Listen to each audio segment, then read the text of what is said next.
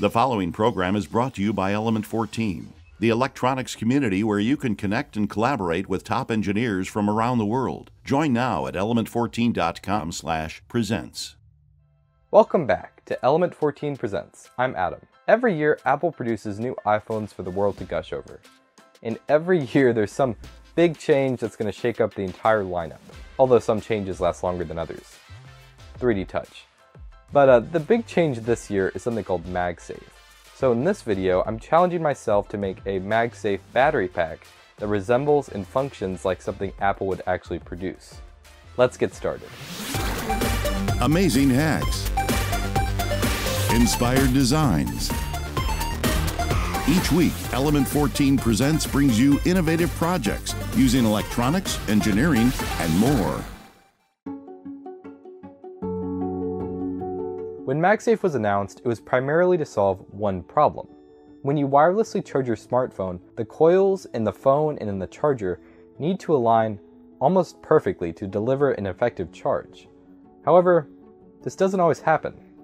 And if the coils aren't aligned, the phone either charges really slow or it just doesn't charge at all. So in response, Apple created MagSafe, which is just essentially a ring of magnets that goes around a phone and on a charger to effectively align the magnets, and therefore delivering an effective charge. MagSafe, or wireless charging in general, is widely regarded as pretty inefficient. But I can't help admitting that, at least how Apple designed it, it's pretty cool. So, since my phone was around 4 years old, and it had several non-functioning keys, I went out and purchased one of the new phones, and just to try it out, I also purchased MagSafe, and it's pretty neat. There is something kind of cool about knowing that your phone is charging without actually using a connector. And while Apple has only released some accessories and a MagSafe charger, I wouldn't really put it past them to create a MagSafe battery pack, primarily because Apple has already made battery cases for older phones. Today, I want to create a MagSafe battery pack that resembles and functions like something Apple might actually produce. Because right now there are some third-party alternatives, but most of them have the same kind of rectangular look that other battery packs have, but I'm assuming they just have magnets in them. None of them really look like the MagSafe charger that kind of looks like a hockey puck. I've done some of the math here comparing the main battery that we're using in the project to Apple's smallest battery and the biggest battery they're using on the new iPhones. So, our current LiPo has 3.7 volts, 2 amps, so that's 7.4 watts. On the iPhone 12 Pro Max, it has 3.83 volts, 3.69 amps, so it has 14.13 watts. So that's a big battery. And then their smallest one is the iPhone 12 mini, or the smallest iPhone that has MagSafe, and 3.85 volts, 2.23 amps, and then 8.57 watts. So if we were not doing any wireless charging, this would be really effective, where like that battery will not quite charge the entire battery, but it'll be pretty close between that and that. But since Qi wireless charging, it does lose power from heat in creating that electric magnetic field, there's not really a set percentage that is lost. A lot of the research I've seen is around 30%, but I've seen it usually fluctuates. But I've just done 30% just to kind of show what we can expect, like to charge your phone from 0%. But I know it's kind of iffy, especially on these iPhones, because Apple now has them set where they like drain whatever power source it's taking like a lot from like 0 to 40% or 0 to 50%, and then it slows down charging. So it's kind of hard to calculate this like effectively, but this is kind of the average. So if this was just 30% lost from those wattages, you can expect to charge your phone around 36% on the iPhone 12 Pro Max. And then on the iPhone 12 mini, we can expect to charge our phone around 60%. This project has a pretty simple schematic. To start off, any project that I use LiPo batteries, I try to incorporate some kind of charging circuitry. And since I knew and I'd used boards like the Adafruit Power Boost that offer battery protection and charging, I didn't see the need to create my own PCB. The Adafruit Power Boost board I'm using outputs 1 amp.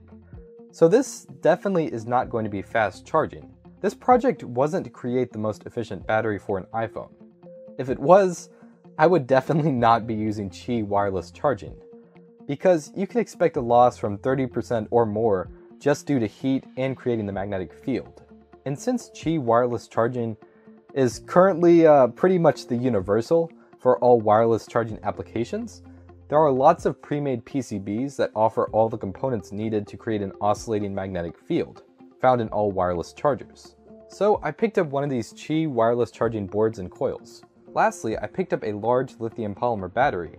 And first I was thinking, I could just use two of these really thin batteries that have 1200 milliamps, and I could put them in parallel, therefore giving 2400 milliamps, which would have a good bit of power.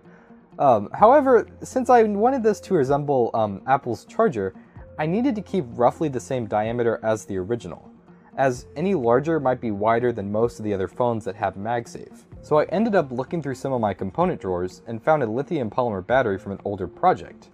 It also has 3.7 volts, but it only has 2000 milliamps, which is less power than the 2400 milliamps from the other two batteries, but it should still have enough power to adequately charge the phone. And it has almost the same size as the original MagSafe charger. And now, on to prototyping. In my first design, I designed and printed several plastic cases that resembled the MagSafe charger. And then after that, I began brainstorming what the best route would be to attach the battery to the phone. And I first picked up some pretty thick sheet metal from the hardware store that was magnetic.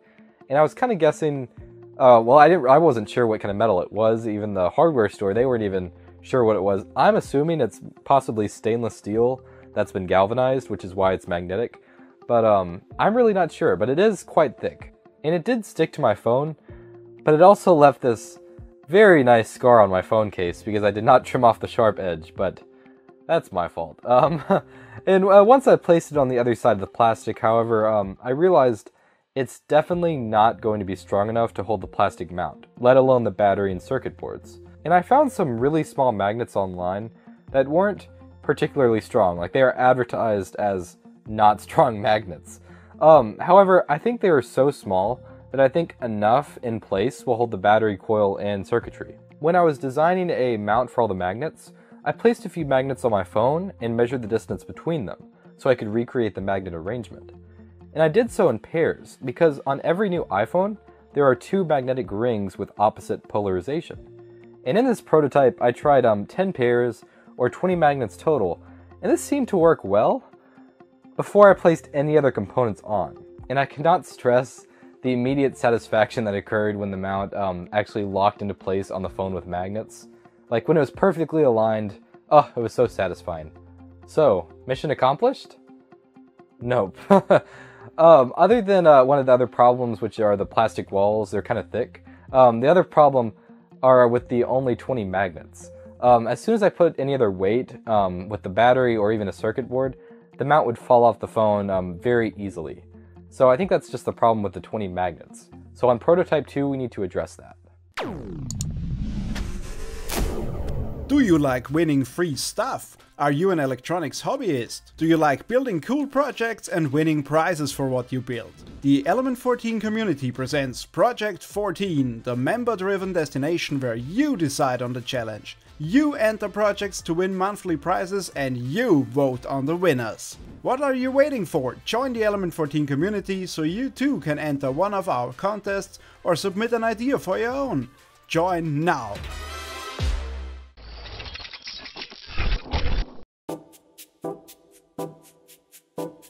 In this design, I decided to go back to my 3D model and adjust the array, so instead of having 10 items, I have 30. So I've added a good bit more magnets, because the magnets, again, were just not strong enough before. So instead of having 10 pairs or 20 magnets total, I now have 30 pairs or 60 magnets total. And I have to say, after I mounted all the magnets and placed the mount back on my phone, it was, again, incredibly satisfying, but even better than before. In the previous version, the mount held, but it was nowhere near the strength of the original Apple MagSafe charger. But in this version, the strength is either the same, if not stronger than the original, which that was just an incredibly awesome sign that this will actually work. I then just taped all the components together just onto the mount, just so I can see if the mount actually stays on my phone. And sure enough, I didn't have any problems with it staying on my phone. So this is definitely the best route to go. And the next aspect I was really looking forward to in this project was incorporating aluminum into the design. Because, you know, Apple has a really long history of incorporating aluminum into their products. From old iPhones to MacBooks to even, you know, the current MagSafe charger. They're all made out of aluminum. Because, you know, Apple's kind of shown that, hey, you can make aluminum look pretty sleek and even kind of futuristic looking. So I kind of want to bring that to this project. So I decided I wanted to keep a plastic mount definitely where the magnets are housed, because I just can't even imagine making that out of aluminum. That would have to be like welded, something crazy that I just don't know how to do. So that's just not a good idea for this project. But I actually decided to make the walls out of aluminum because A, that really fixes my PLA wall issue where they're not super strong and they're also pretty thick, so they're taking up more space. Aluminum fixes both of those problems because aluminum is stronger than the PLA plastic I'm using and it's thinner, so I actually have more room to house all the electronics and the battery. I first thought I was going to cut the aluminum with some heavy-duty nippers because why not? But that just was not a good idea. I still have the original version right here, and I think this is like my trim version. This was a while ago because this is not as bad as I remember. I think I must have like cut off the really sharp bits because, you know, they are hazardous. But this just turned out really poorly, and I tried this several times, and I could just never get a cut that I was pleased with. So I ended up going with the harder option, but it turned out so much better, which was designing it in AutoCAD and then exporting it and cutting it out on the Xcarve.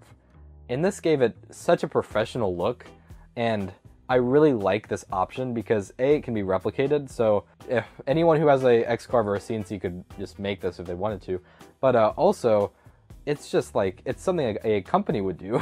I don't know many companies that have like hand-cut sheet metal on their products, so this looked so much more professional, and I loved it, and it made the it made the final product just look amazing.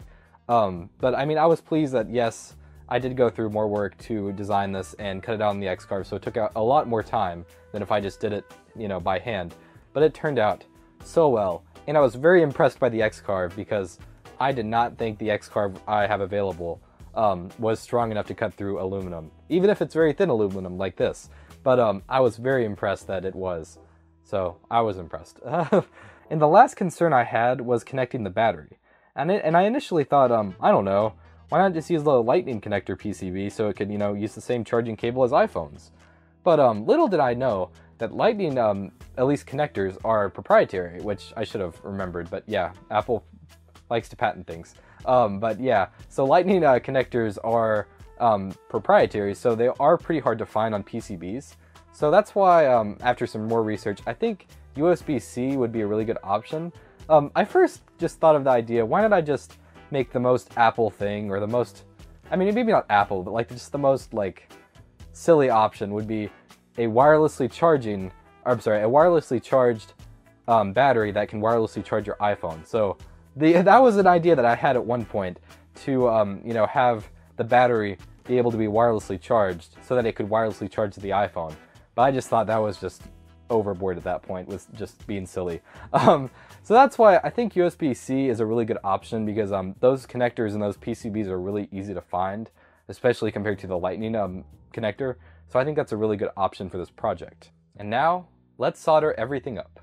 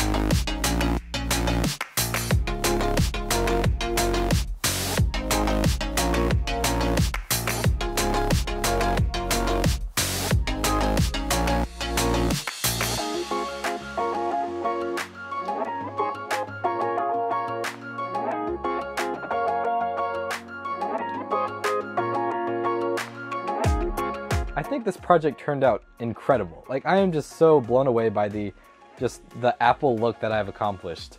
And just the functionality. I mean, it works. It looks great. It actually charges with USB-C, which, you know, I soldered up. I was pretty pleased with that. But other than just the awesome look and it actually functions and I might use this in my daily use, all that is just wonderful. But I think the most important thing to take away from this is that it's just satisfying. It locks on the phone. I can actually like hold it like this if I want to, or I can hold it like that, kind of like a pop socket. That's kind of maybe stretching it, but whatever I'm going to do with this, I'm just thrilled that it actually works and it holds onto the phone. It's just a fun thing. It actually really just reminds me of something that Apple might produce. I would not be surprised in 6 months if Apple announces something like this. But if you've ever made like a knockoff Apple product, or if you've made any accessories for your phone, let me know at the Element 14 community at element14.com/presents. I'll see you next time.